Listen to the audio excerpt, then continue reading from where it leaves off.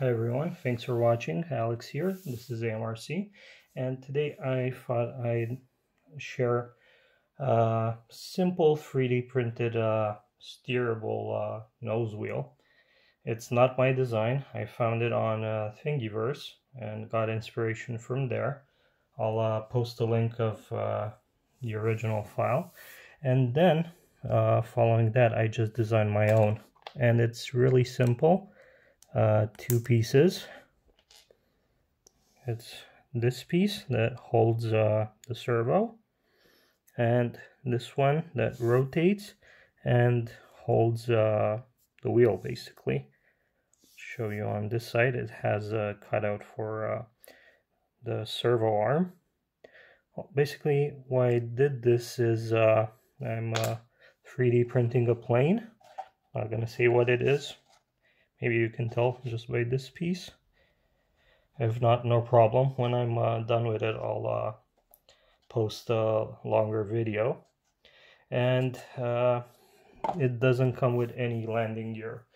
It's not exactly small, so I didn't want to hand launch. I want to have the option of taking off from pavement and landing.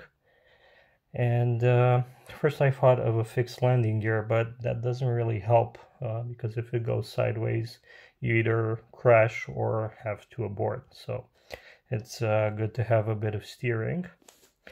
So basically how this works, you put the servo in here. Now this is a really small servo. That's why I had to design this myself, and I'm no modeler or designer in CAD 3D. I did all of this in Tinkercad, which is basically like paint for 3D files. Then you have this groove here where you can stick in the wire for the landing gear so it doesn't move. Then you attach this here, and the really neat part is the servo arm. You put the screw in here and it keeps it all together. Once it's locked into the servo, then when the servo moves, the steering will also move. Of course, after I bend the wire, I'll also put the wheel here. I'm not bending it now because then I won't be able to remove the wire. I haven't decided on the length yet. And to put it in the fuselage, as you can see, even without the screw, it's pretty hard to take out. I made this cutout in the original design. This slides in here. Then the servo goes in through here, hopefully.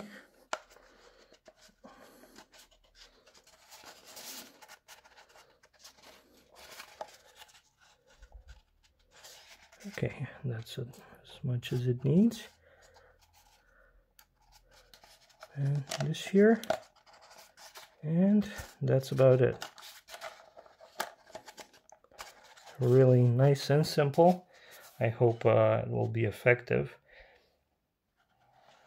So this way you can modify existing 3D designs, or even make parts for your balsa foam planes or any other material they're made of. And Tinkercad is not that hard to use. If there's any interest and you'd like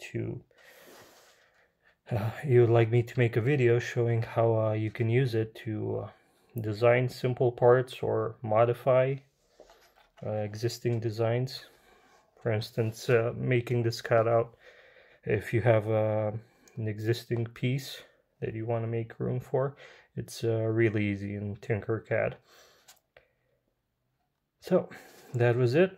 Hope I'll have longer videos soon with the reveal and maiden flight of this plane. Thank you very much for watching. Don't forget to leave any questions or comments.